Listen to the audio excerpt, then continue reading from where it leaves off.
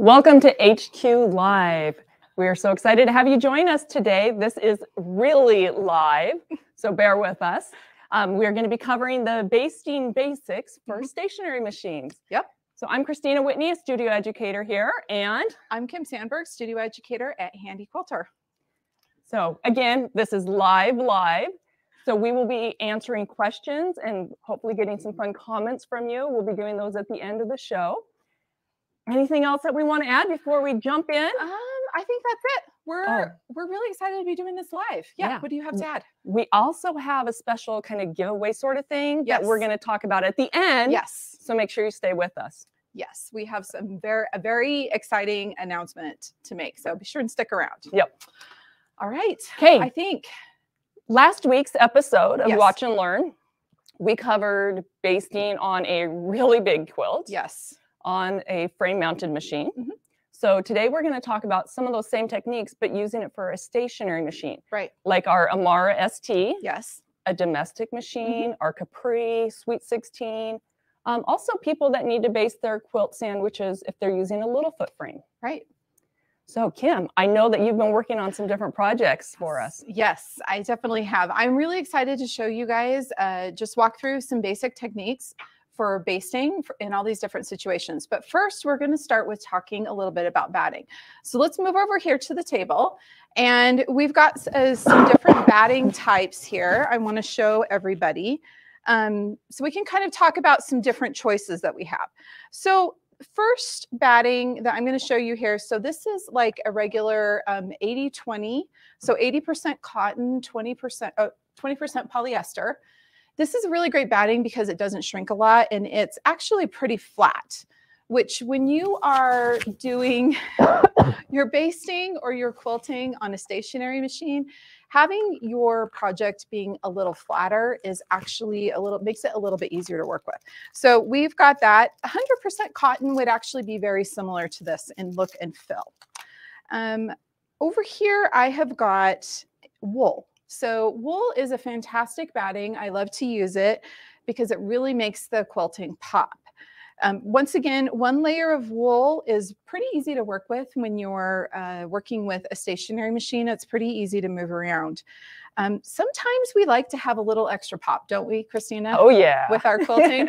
I think that we both have kind of become addicted. We tend to do 2 layers, especially for smaller projects that are going to hang on the wall or do where we really want the quilting to showcase. Yeah. So when you do 2 layers of batting, and you're going to be basting it to do it on the long arm, don't forget to make sure that you get all the way through all of those layers as you're basting. And I have another tip for you with this when we get to talking about this next part. So I'm going to move that one over. Here's a couple of other types of batting. Now, this one is actually, I think it is a cotton polyester. I'm going to come in and feel it. This is the one from Quilter's Dream. That might be. This is nice white batting. Yeah, it's very soft. Now, if you're working with a project like I've got this block here, this is, because it's white, you can actually see a little bit of shadow from that off-white batting behind this. So sometimes you want to make the splurge and actually buy the white batting for projects like this so that you don't get a little bit of that shadowing coming through. Once again, this is a very thin batting and it's really easy to work with. So we'll set that one over here. Now the opposite of thin batting, what do you have next? This is 100% polyester. This is the poofy special that I have a couple of ladies that I quilt for that really love this big poofy batting, but just beware when you're using a batting like this that has a lot of loft to it. This can be a little bit harder to manage when you're working with a stationary machine. Keeping everything smooth and moving around all those layers, it can be a little difficult. So this is one that you maybe need to do some extra basting with. Just to make sure everything stays in place if you are going to use something like this. I would also really recommend using a glide foot when you're doing the basting. So it is doable. It's doable. It's doable. You just need to be maybe a little more attentive so that you make sure you can keep all 3 of those layers very nice and flat. Can I talk about that batting for 1 second? What do you have to say about this batting? So the first quilt that I did on a long arm, Uh-huh. I used like the 80/20, the really thin one. Okay, so like this one right here. Yep, and it was one of my Okay. grandma's quilts that I was practicing on. So I Yeah. took it back to her. Mhm. The next time I went to see Oh, her, yeah. it was still sitting there. And she goes, "You can take that back. It needs fatter batting." Because she was She was used to this high this- loft. I'm like, "Oh, Grandma." I know. You know what? I have to admit, I grew up quilting. What we in my family called quilting, which was taking 2 bed sheets and actually tying them with yarn. This was the batting that we used. Yep. And so I did think that was batting until I discovered other things. The only type of batting. I think we might have a question. Do we have a question? So we've actually got our good friend Ashley, who has done a couple episodes with us here in the studio, and she's got this question for us. So Ashley, what's the question? Janet, our friend Janet Licari would like to know, is there a problem with bearding with the wool or the puffy? I don't even know what bearding is, so I'm fascinated. Okay. So Ashley, just to repeat the question. So our friend Janet Licari, which shout out to Janet, she always watches our videos and comments. She wants to know if there's any problems with bearding with any of these types of battings that we're talking about. First of all, what is bearding? Bearding is when, what happens, Christina? Pieces of the batting, like fibers, get pushed through the backing, and you get like that little puffy ball, and then you want to pull it off, and it just pulls more batting out. So I personally have come across that when I've used maybe a lower quality batting, and also a lower quality backing. I agree. With wool, I've never had an issue with it. Me either. But polyester, that can be an issue. So if you're using batting like this that maybe isn't as high of a quality, and especially if you're using, right here, you can see the it's coming off. That's kind of what bearding does, and then it gets pushed through where the needle goes. So buying with quilting supplies, I think it's very true that you get what you pay for. And if you're willing to spend a little bit more for better quality stuff, you should not have problems with bearding. It's pretty rare that I have that. It's kind of a combination though. Yeah. Because I'll use the same batting with one backing and it's fine. Right. With a different backing, I get the bearding. Exactly. So it's a combination of the batting and the fabric that you're using for the backing. So we're going to talk about the first type of basting that is commonly used for stationary machines. And this involves a lot of pins. So Christina, you want to help me out here, and we're going to throw some pins in here. Now you can use all different size of pins, and it's really important when you're doing the pins to maybe plan out your quilting a little so that you're not putting the pins maybe where you're going to be doing some quilting. Excellent point. So I'm going to put this, I'm actually going to pop mine in a little bit and put it inside here. And you also want to make sure that you're placing these pins far enough apart that they're not going to be a big issue while you're quilting, but at the same time close enough together to make sure that all 3 layers are going to stay together while you're quilting. And you've got stuff underneath, so I'm trying not to pin through more than the 3 layers. We do have. So let's do one more pin up here. And then I would actually call this one pretty much pin pretty well. I personally don't like to put in a ton of pins just because without fail, even if I'm carefully planning, I will tend to put them in places where I need to stitch and then I'm having to stop and pull them out.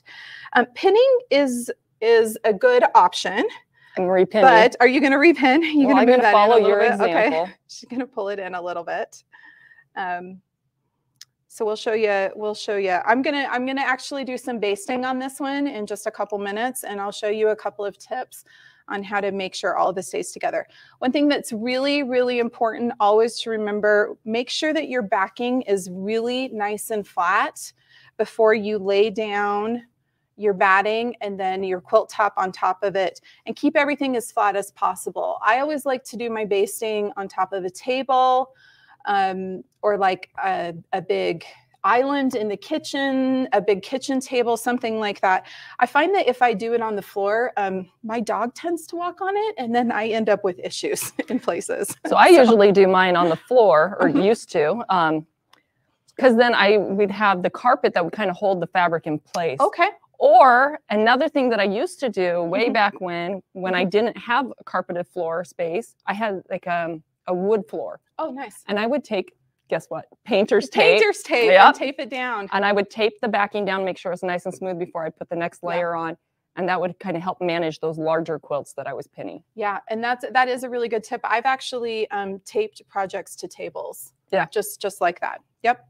Okay, so we'll go ahead and set these pins. I'll hand those to you. We can just set them down there at the end. Okay, so the next one is we've got a couple of different types of batting that are kind of tools in themselves. So this first one is, this is from Hobbs Heirloom, and it is fusible batting, which means that it's actually got like a sticky fusible on both sides of the batting. So I actually pressed this one already. I thought about bringing one more piece of equipment in here while we're trying to do this live, but you can see that everything is very nice and flat. I find the best success for using fusible batting is using it with smaller projects for me. Maybe some of you have had opportunities where you've been able to get it to work really well with bigger projects, but a smaller project, and press the backing first, then put down the batting, put the quilt top on it, and press it. And you'll notice that I really didn't leave a ton of extra batting around this edge here, because I didn't want to worry about accidentally ironing over it and gumming up my iron, because that glue comes off of it. Yeah, I would never do something like that. Yeah, never. And here's a tip for this too. So once I've got this all ironed out like this and everything's all fused together, what I do is I take and flip it over and press it again from the back to make sure that it's done. But remember, these little edges here are going to stick to your ironing board mat. So I have like a sheet, an old sheet that I keep in my just in my sewing area, my quilting studio, and I will lay it down on top of my ironing board so that when I press, if any of this glue sticks to it, it's not sticking to the top of my ironing board cover, because that's not fun to deal with, is it, Christina? No, excellent tip. Okay. All right, we'll set that one to the side. Okay, this next one is actually a product that I just was introduced to. So I got to meet these guys at Houston. It was awesome. So this is called Birdie Bird batting, and it is a special batting. It's made so that you don't have to do any pinning or fusible or anything like that. I'm actually excited to try it out with this project. But according to the directions, what you do, so this batting has, here, I'll pull up this corner here so you guys can see. It actually has a flannel here on the back. And you put your backing on the flannel side and you smooth it down, and it sticks really well. And then the type of batting that's in here sticks really well to it. And you can see that everything is nice and flat and smooth. They recommend, while you're quilting with this, that you carefully fold it as you're working around and just working on one piece so that everything stays together in those layers. But it's really soft and beautiful. It's easy to use. So that's excited. We'll have to do some more quilting with this one and return and report on a future episode. Yeah, on this one. When you were showing this to me the other day, I thought that the flannel was the backing. Yeah. I'm like, you could do that. And you know what? That's actually something that they mentioned, that they do sometimes have people who will use this flannel as the backing for a quick quilts. And it is very soft. It's a soft white flannel. It quilts up beautifully. I've seen examples of it. Okay, so I just saw Ashley. Ashley just raised her hand. Do we have another question? Yes, from Eileen Steinbeck. Which is better, having the rough side of the batting up or down when putting on the long arm? So I was thinking maybe you could talk a little bit about right side. The two sides of the batting. Yeah, let's grab. So Christina, can we grab? Okay, so the question was, which side of the batting do you want to have up or down? So if we look at this piece of batting right here, this is what we would consider the smooth side. And then this is what we would consider the rough side. And this might be a little bit hard for you guys to see. Yeah. So I've always been told that you do smooth side next to the quilt top and rough side next to the quilt backing. Have you been taught anything different, Christina? I've always been taught that we have cute little faces and they have dimples and pimples. Yes. We want to see the dimples, which is the top. We don't want to see the pimples. So the parts that are poking out yes, is the rough side of the batting, and that goes down where you don't see it. Exactly. So I think so pimples. Hey, I got Ashley to laugh. Pimples and pimples. That's actually, I think that's a great explanation. Hey, you remember it, right? Most manufacturers recommend that you do it this way too, but here's a little tip. Our machines are the way that they're engineered and the way that they stitch, especially if you're using a high quality batting, you really don't have to worry so much about the whole whether the batting's right side up or wrong side down. Yeah. Honestly, that has more to do with if you're hand quilting, because it's easier to move that needle through that batting if you're going from the top down because of the way that the batting was created. This is how it was explained to me.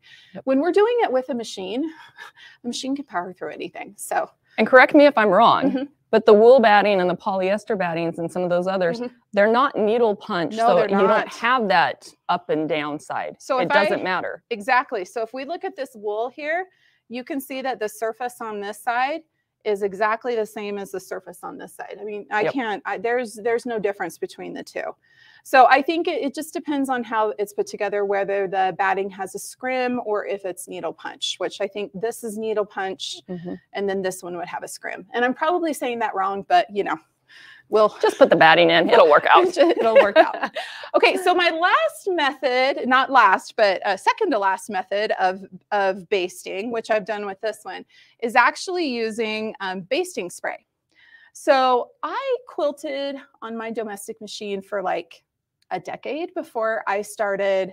I had saved up enough money to buy my first long arm. This is probably familiar to a lot of you. And this was my best friend. I love using the spray basting. It doesn't mean that I haven't used all different kinds, but the spray basting is really great because you can peel it up and put it back down again and it sticks. It's kind of like a Post-it note. Yeah. A couple of tips with this. So what I like to do is I put out my backing first and then very smooth and flat on a smooth flat surface. I do not like to do this on carpet because it's too bumpy, like hardwood floor, tabletop, things like that. So I do it here. You spray the fabric, not the batting. So you spray this and then you lay your batting down. Now this is the biggest tip to making this all work. So you always want to smooth from the center out to the edges. Because if you start smoothing in like this, you might end up with a wrinkle in the center. So remember to always smooth from the center out. And then when you put your quilt top on, lay the quilt top down, wrong side up, and spray the back of it, and then lay it down on top of this. And here's a little tip. I'll have Jacob pull out just a little bit. So what I like to do is I will actually lay it out like this, so that it's folded in half and it's positioned correctly on the batting. I will spray this half and then I will smooth it down. And if I kind of have my hand here, and this works really well on smaller projects, I can just smooth it down like that and it sticks really well.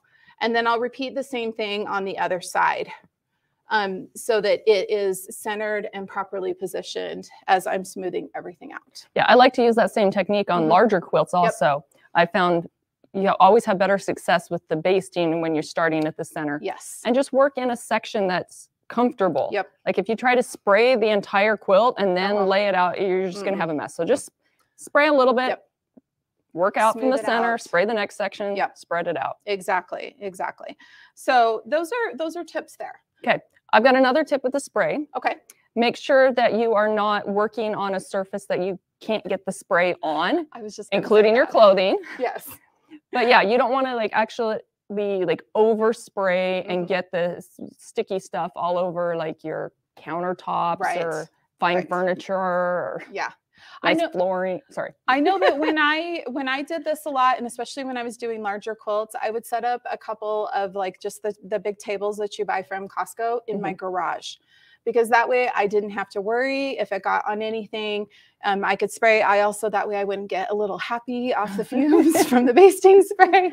Yeah. It was in a well-ventilated area. So like how you were talking earlier with putting a sheet over your ironing board, Yeah. sometimes I will do that. I'll put down like a layer of fabric smart. or something and then put the quilt over top of that. So very good tip. Yeah. One last tip with the basting spray, don't spray next to your machine. So if we move back over here to the machine, you do not want to set up, like for example, right here and do some basting spray on a, on a quilt block right here, because you don't want to risk getting any of that sticky on your machine. Yep.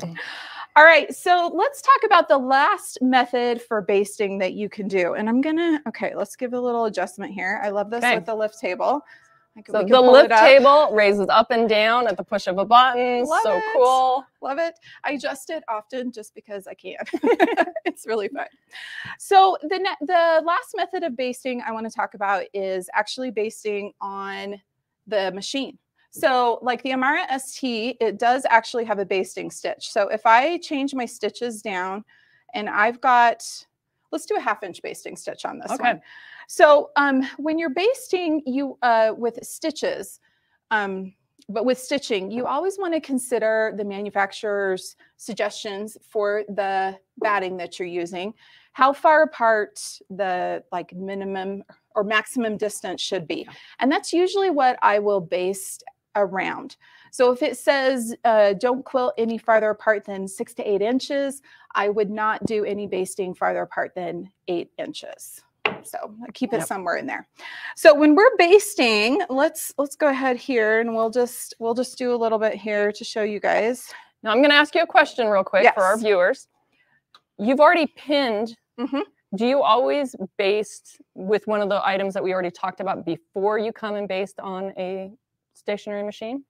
Do I always baste all 3 layers together? I usually do. I usually have all 3 layers at least stabilized in some way. I mean, if it was like this project, actually, just this block is actually small enough that I could bring this one and just do it here. Okay. But if I'm doing anything bigger than probably this, I'm going to stabilize it in some way before I bring it to the machine, even if I'm going to machine baste it.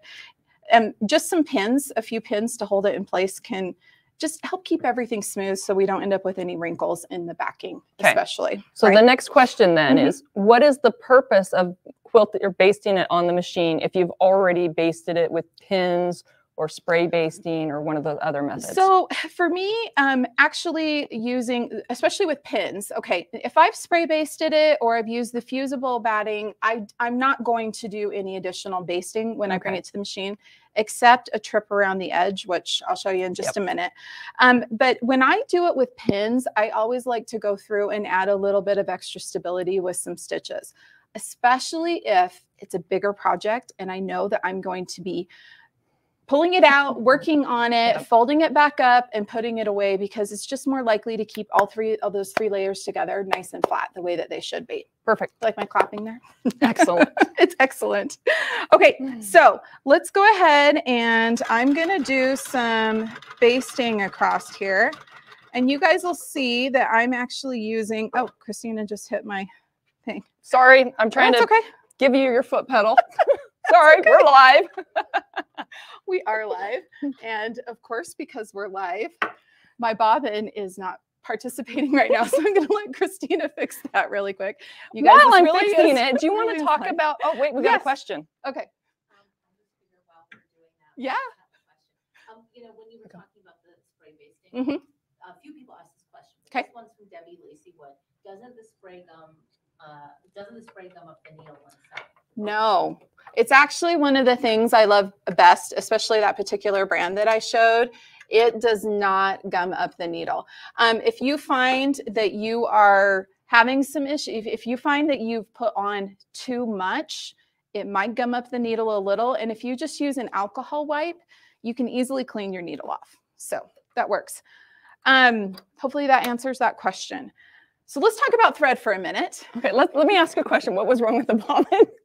I don't know. It wasn't picking up. Okay. I wasn't getting a stitch created.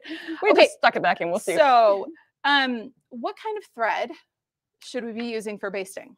Okay. So Christina's got like the perfect answer for this. And I'm going to go ahead and do some basting while she's talking about that. So the thread that I like to use with basting is the thread that I don't like. It's just some crazy color that I use for one quilt. And I've got a ton of it. So I'm going to use that up with basting. I also like to use a color, if possible, that is a high contrast to my quilt top so I can see the basting really easily so that I can remove it better. Yep. So bobbins, same thing. Yep. I just use whatever loose bobbins I've got that I want to use up and get them out of there. I totally agree with you on that. So you can see that I'm using a lime green thread here, which is going to be easy to see to pull out. And you guys will see here, so I'm doing what I like to call my kind of trip around the quilt. So whenever I baste, especially a smaller project, I always, no matter what type of basting I've done, if I've done the spray basting or fusible or anything like that, before I start stitching anything, I am going to do a basting stitch all the way around the outside edge. This is going to help keep everything where it's supposed to be. It'll keep the edges from flipping up. It just kind of locks everything in place. It's a nice frame to work in. Now, Kim, did you know that we've got a product that you can use to hold that fabric so your hands aren't cramping up? I was just hoping that you had something great for me. So let's talk for a minute about the sweet spots.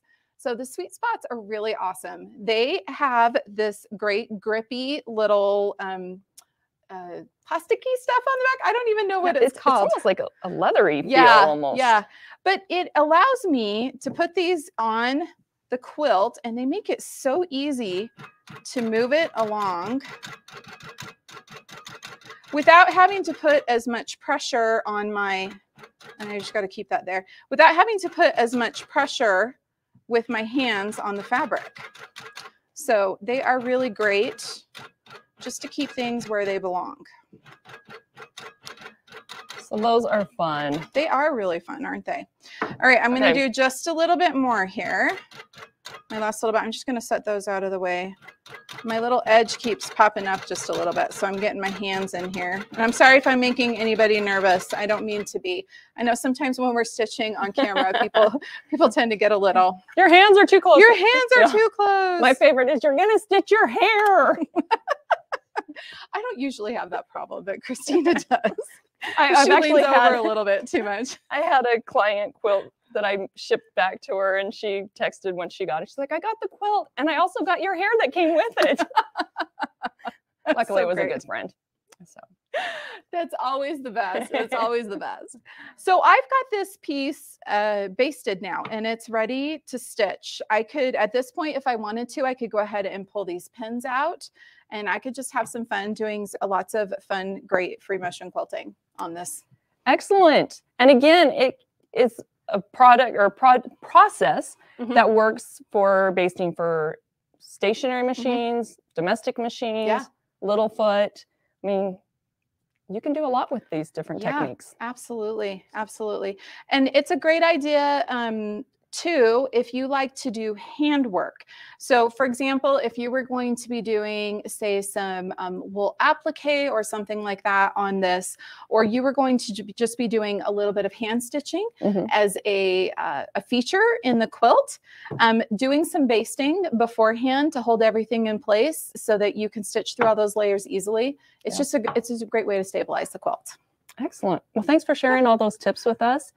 And I know at the beginning we gave a little teaser. You have to stay on because we're going to answer questions and then we have something for you. Yeah. But Ashley, do you have some more questions for us? Mainly people just want to know what that basting spray product was. And if you put a link in the description at the end, but maybe you could show it again. Okay. We don't have a link for this. You can buy this. I always buy it from my local quilt shop. So I buy it here in Bountiful, Utah, from my local quilt shop. It's called 505 temporary adhesive, and it is really great. There's actually a few different brands out there. There's lots of different brands. This isn't the only one. It's just the one that the can of it we happen to have in the studio. But it's really great for just holding everything in place. I know that I even use this when I'm doing hand applique, just to initially hold things in place, especially larger pieces. It's really great for that. Yep. So this right here, we can have Jacob do a nice little close up of that so everybody can see. So that's what it's the 505 temporary adhesive spray. Yes. Okay. Any other questions, Ashley? Is the spray permanent? Is the spray permanent? No, it actually washes out, and it but it stays on for a really long time. So I actually had this is really great. So my family and I lived in North Dakota for a couple of years, about a decade ago. And when we moved up there, we moved from a nice big house to a little teeny tiny trailer, 700 square feet we squished into. So we put most of our stuff into storage. I actually had a quilt that I had spray basted, a twin size quilt that I spray basted, and I folded it up and put it in a box because we were just positive that we were not going to be in that trailer for very long. We didn't think we'd be there for 2 years. We thought we'd be there for 2 months. By the time we finally moved at the end of that 2 years and I unpacked it, it was still stuck with the spray basting. And as a matter of fact, I even like peeled off part of it and repositioned it and like smoothed it back down, and it still had the sticky. So it's not permanent, but it does stick around for a long time. Yeah. I think it even says it's temporary spray. Yeah. So yeah, it's not permanent. Here's another good question. Okay. From Michelle Pendleton. Do you ever use a water-soluble thread for basting? Oh. Yes, I didn't even think of that. Yeah. So Michelle Pendleton just asked if we ever use a water-soluble thread for basting, and that is a fabulous idea. Yes, we do. We don't recommend it for swimwear. It actually says that on the label, but yes, you know, I don't know why I didn't even think of that. Yes, water soluble thread is a great idea, because you do have to go back through if you are, you know, these stitches on it, unless if it's just the stitches right close to where the edge of the quilt is, you're going to have to go through and pull them out at some point. That water soluble is pretty cool because you lay the quilt out, you spritz it with some water, and then you just grab that thread and pick it up, and it just lifts off, and it's like magic. So when you're saying you pick the thread and pull it off, so usually you put the water soluble on one side and then just a regular thread like in the bobbin, not both top and bottom. Exactly. And so when the one disappears, the other one's free to come off. Pulls right off. So yes, excellent suggestion. Boy, thank you. Thanks for catching that, because that's definitely one I did not even think of. I have used it with a lot of success in the past. Okay. Any other questions? Should we do our giveaway thingy? Yes. Okay. Yes, let's show everybody. So we have a brand new something that we are premiering. So we are going to start having patterns available. So we are going to be having a quilt along. And we'd like to invite you all to join us. This quilt is called Seeing Stars, and it's designed by Christy McDonough. And this is a pattern that is originally from Martingale, and Handy Quilter has acquired a bunch of these patterns. And we'd like to invite all of you to quilt along with us. Now, Christina, if they're going to quilt along with us and make this quilt, what do they need? Well, they need to download the free pattern. And when I say free, it's only free for this week. So next Tuesday, January 31st, is the last day that you can get it for free. After that, you'll have to purchase it for $5. We are going to put a link in the description of where to get the downloadable file. And once you have that pattern, you'll need your fabric, of course. Yes. And then a good attitude. Yes. So, and then we'll quilt along together. So let's talk about fabric for a minute. So we as a team actually got to pick out this this pattern, which we're very excited about. And we are going to quilt along starting next month when we do our next live. We'll do a check-in and see where everybody is. But I'll still be right here. Yeah. So Christina, what fabric have you picked? Well, we talked about my blues quilt on the first episode, and how I'm like obsessed with blue, and I've got to get out of that blue. Right. I don't want to call it a funk because it's not a funk. I love it. Everything you make has blue in it. Yes. So I asked our viewers to challenge me. Yes. And pick colors that are not in my normal color palette. Right. So I'm going to make a quilt with no blue in it. Ooh. And so the colors that were suggested were the purples and greens and pinks. So I have this little layer cake. Fat quarter stack. Fat quarter stack. Like, what's it called again? Fat quarter stack. And so these are the fabrics that I'm going to use. I probably won't use all of them, but this is what I'm going to be pulling from. I love it. I So. love it. And I'm still kind of working on mine. I know that I want to do mine in solids. So I've got this fun fat quarter stack to show off. I'm bigger than yours. I know yours is way bigger. I don't know that I necessarily want to do kind of the rainbow colors. I'm actually leaning towards doing it maybe with just 3 colors. So my finished quilt is probably going to look a lot different than the way the pattern is, just because there's going to be a little bit of a different emphasis just with some different fabric placement. But you'll need to tune in again next month when we do our next live. We're going to start doing a live once a month again. We're not going to commit to a specific week. You'll know beforehand, because we'll make sure when you see that HQ live symbol from here on out, you'll know that it's going to be at least a couple of us studio educators live, and we'll be doing check-ins on the Seeing Stars quilt pattern. We're very excited about it. We have a few fun comments. Okay. Okay. Dennis says, I think you will be miserable without adding some blue. Make yourself happy. So Janet Lacari, Oh, no, it's Janice Carroll. Janice Carroll. Janice Carroll did a great comment. She said that she thinks Christina will be miserable if she doesn't, put a little blue in there. Maybe I'll put a blue label on the back, There or you maybe go. I'll stitch it with blue thread. Ooh. And, I'll sneak it in. Vicky Shanae also says, I'm also recovering from a blue fixation.